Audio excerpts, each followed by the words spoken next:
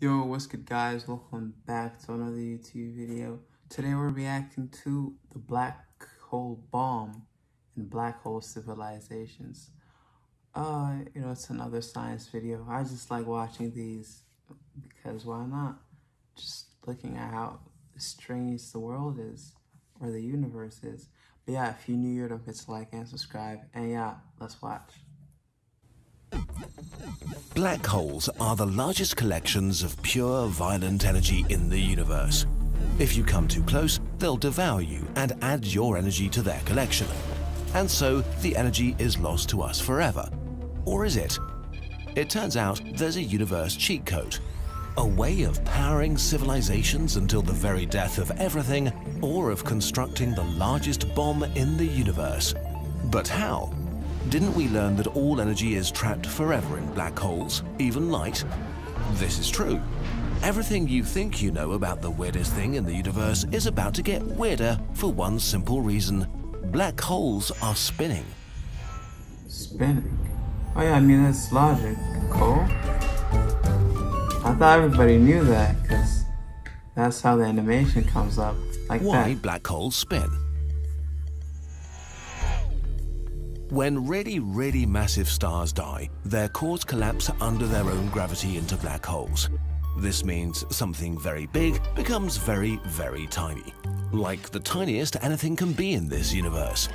But stars are rotating, and a fundamental property of our universe is that things that are spinning don't want to stop spinning. We call this angular momentum. And this angular momentum can't go away. A big thing that spins and becomes smaller spins faster. So, as the core of a star collapses, its momentum makes it spin faster and faster and faster until it collapses into a black hole. And the black hole keeps on spinning, inconceivably fast. Some of them spin millions of times a second. Why spinning black holes are special? Oh, so not all of them Just spin. like non-spinning black holes, spinning black holes have an event horizon and a singularity at their core where all of their mass is concentrated. But if that one blows up is usually too? described as a single, infinitely small point with no surface area. But points can't rotate, so a rotating singularity can't be a point. Instead, it's a ringularity. A ringularity is a ring with a thickness of 0 and no surface, spinning extremely fast, containing all the mass of the black hole. What? The black hole is spinning so fast that it morphs space and time itself.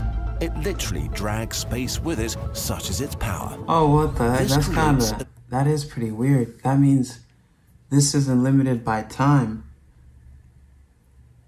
Or that's actually really weird. I don't think you guys understand how weird that is. Because everything in the universe is limited by time in a way. Did he just say that it's not in what the heck? Let me see if I heard that correctly. The black hole is spinning so fast that it morphs space and time itself. It literally drags space with it, such is its power. So it's faster than This time. creates a new and super weird region of space-time, the ergosphere, which envelops the black hole. If space and time are completely broken inside the event horizon, then they're only half broken inside the ergosphere. Inside the ergosphere, nothing makes sense. It's possible to enter it and then leave it again, but it's probably not a great experience. You can imagine it like this. Falling into a static black hole is like sliding down a hole. Being inside the ergosphere of a spinning black hole is like spiraling down a deadly drain. The black hole transfers its own kinetic energy in the form of rotation to everything that enters the ergosphere. The ringularity makes you dance whether you want to or not. You need to move faster than the speed of light just to stand still here, which is impossible. But here's our cheat code.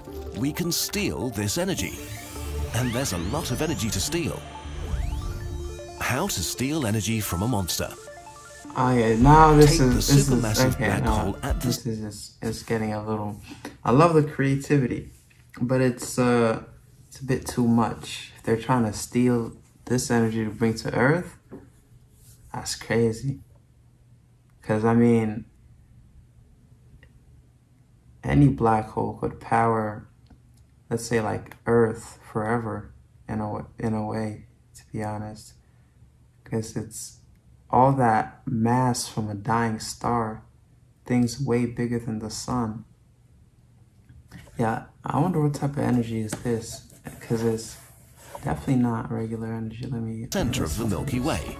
We could steal as much energy from it as every single star in the Milky Way emits in a billion years combined. The easiest way to steal this energy is, oddly enough, to drop something into the black hole.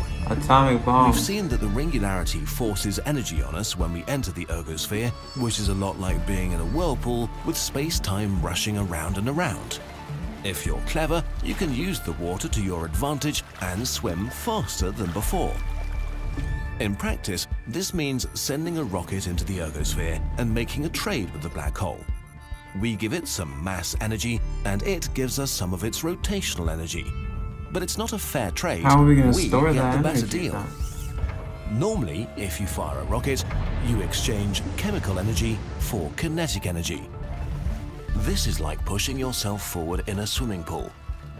But if you fire a rocket inside the ergosphere, it's like pushing yourself forward in a wave pool. The rotational energy of the waves gives you a much stronger boost than you could get just by pushing yourself. The boost from the rotation of the black hole is so big that you leave the ergosphere with much more energy than you entered it. The black hole gives a tiny amount of its rotational energy to you and slows down a little. Obviously, this requires a lot of food. Fortunately, black holes aren't picky eaters. An advanced future civilization would probably harvest asteroids to drop them into the black hole when they needed an energy boost. But there's an even better way to get energy from a black hole, and oddly enough, it builds the biggest bomb any living thing could ever hope to build. The black hole bomb.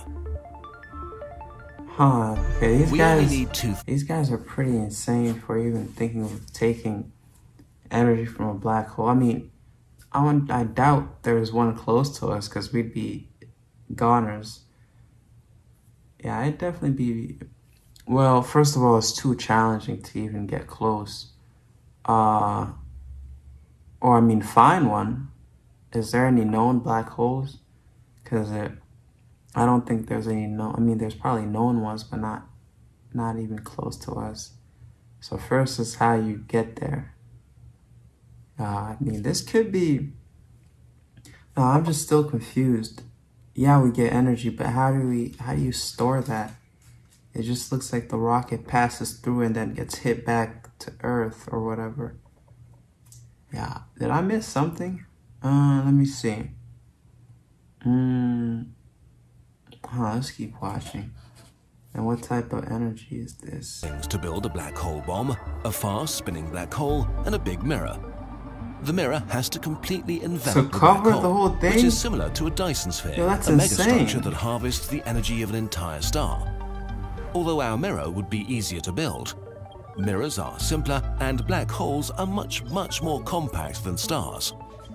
If we made the mirror 10 centimeters thick, the metal of a big asteroid would probably be enough material for a black hole with the mass of our sun.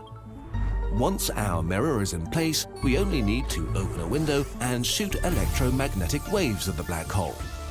You can imagine what happens next by imagining tossing a ball at a wall and it coming back faster than a bullet. The waves hit the black hole at light speed. A small proportion of the waves falls past the event horizon to disappear forever.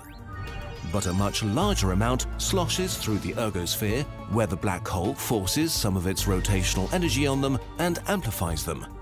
They now begin super radiant scattering, which are fancy science words meaning bouncing around between mirror and black hole and getting stronger. Every time they go around, they are getting exponentially stronger. By opening some windows in the mirror, we can extract the energy from the waves as fast as they grow, which we could use, in theory, to create what would be, for all practical purposes, an endless source of energy for trillions of years. Yeah, but that's only until it blows up. I don't know. I think like... Okay, I think no, this is just like hypothetically looking at the world. So, okay, let's say they do manage to make that thing. It's just insane how they'd make that. Okay, but let's say they managed to do that. Like, you know, things go wrong sometimes. It could just blow up, or it just breaks. Because I think they're underestimating this black hole. Personally, I think they're underestimating this black hole because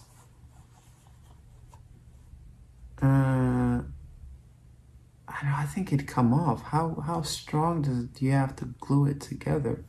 What material do you have to use? Because I think it just really just come off, just come apart. Because it'd be good if we got trillions of years of energy, but I doubt humanity is gonna go past that, honestly, bro. Because at that point, we're just aliens. Because, I don't know, you've already seen how, I feel like this is the peak evolution of how humans are supposed to be. This generation we're in, honestly, because pretty soon it's going to get really, really weird and people aren't going to look human anymore. So I feel like this is the most human time we're in, at least. Or we could blow it up. If blow the it waves up are not released, they will continue to get stronger and stronger and take more and more energy from the black hole until the mirror shatters. A supermassive black hole would release as much energy as a supernova, making the bomb the largest explosion any living being could ever create. We're dying. The last home in a dying universe. We're really dying. We're literally dying. The beauty of the black hole bomb, the Penrose process, and the super radiant scattering is that they are not science fiction. In the far, far future, this might be the only way to survive in our dying universe. After all the red dwarfs have cooled down and all the white dwarfs transformed into black dwarfs, the universe will turn dark forever. Rotating black holes might be the only sources of energy in the entire universe that life could harvest. If so, the last living being in existence might one day end its life around a black hole, which is equally chilling and uplifting. It turns out that even without any light, there are places we can go. Black holes are as interesting. Dude, I think just go to the spiritual world, bro. Just, at that point, just die. Yeah, you're just doing too much. But, you know, that was interesting. Yeah, you guys tell me what you think about black holes. I didn't expect, I'm still kind of confused. When it blows up, like, it's definitely gonna harm us in a way, because they're just making it seem like the goal is to blow it up and we get energy. Like, I don't know, like the ending kind of confused me. I didn't really get that part. But yeah, if you made it this far, thank you and have a nice day.